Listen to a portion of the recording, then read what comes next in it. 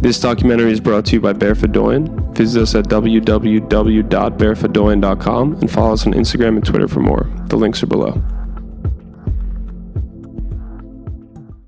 Attention may translate into ticket sales, more streams, and an increased brand awareness, but not every musical artist and group is focused on fame. You may have heard about the Chromatics from the Weeknd's new album After Hours. What you might not know about is their visual and sonic influence on this generation.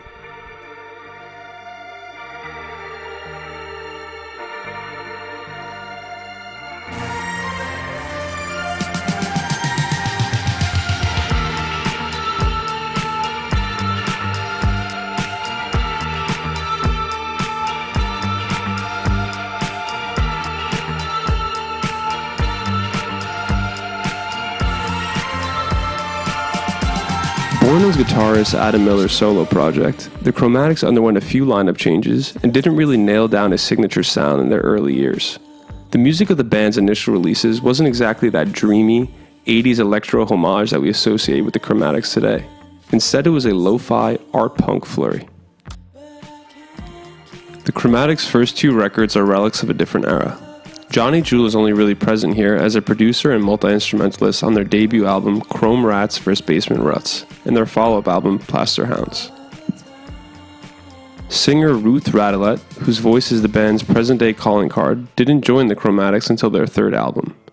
By the end of this era, Miller and then bandmate Lena Okazaki were beginning to write more electronic music, a sign of what would come.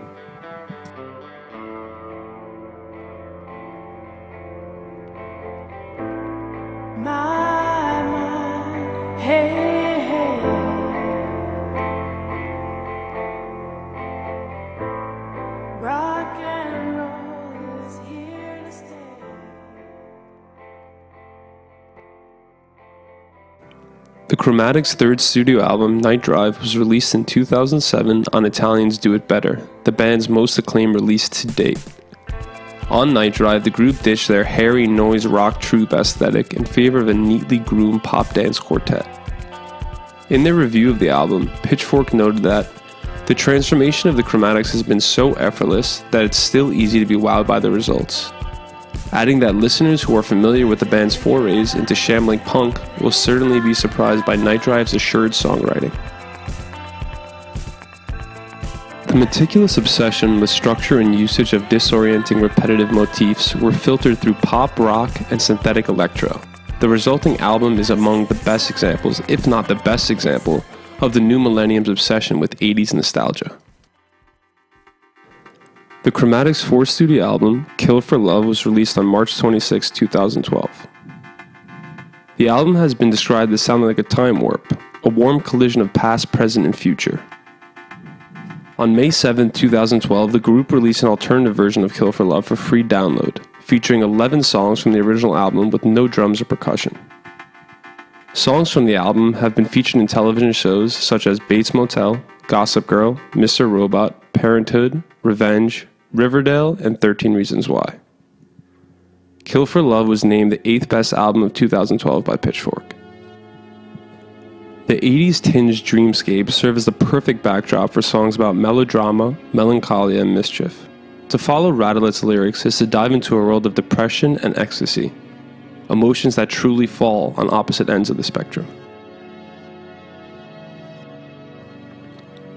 Chromatics have played at numerous music festivals around the world, most notably at the Paris Pitchfork Music Festival and the Barcelona Primavera in 2012. In September 2013, the band opened for the English band The XX at the Hollywood Bowl. They were even personally invited by Karl Lagerfeld to play the Chanel Spring/Summer 2013 fashion show in Paris. So that brings us to the obvious question. Who's most accountable for the Chromatics' success? The easy answer is producer and multi-instrumentalist Johnny Jewel.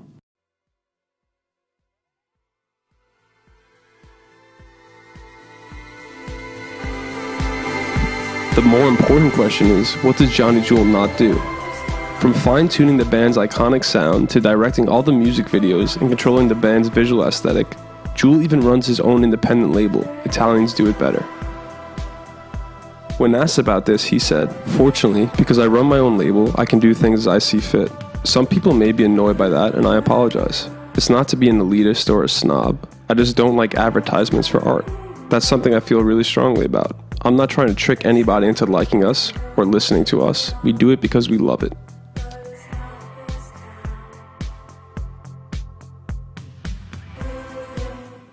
Jewell would go on to compose music for the films Bronson in 2008 and Drive in 2011. He also scored actor Ryan Gosling's 2015 directional debut, Lost River, and Fionn Troche's 2016 film, Home, for which he won the Georges Delerue Award.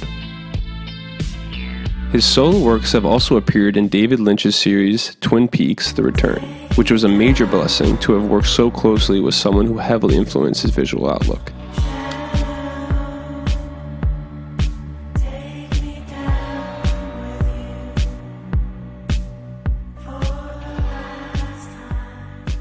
Not everything has been smooth for the Chromatics.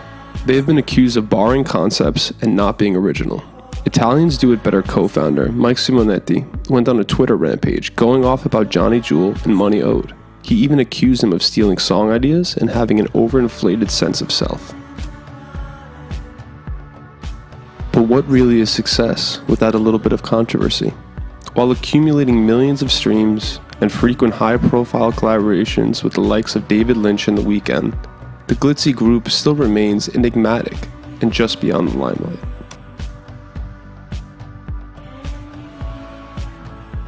With artists like Schoolboy Q sampling Cherry for his most streamed single ever, Man of the Year, to the recent collaboration with The Weeknd, it is evident that the Chromatics are one of the most subtly influential bands today.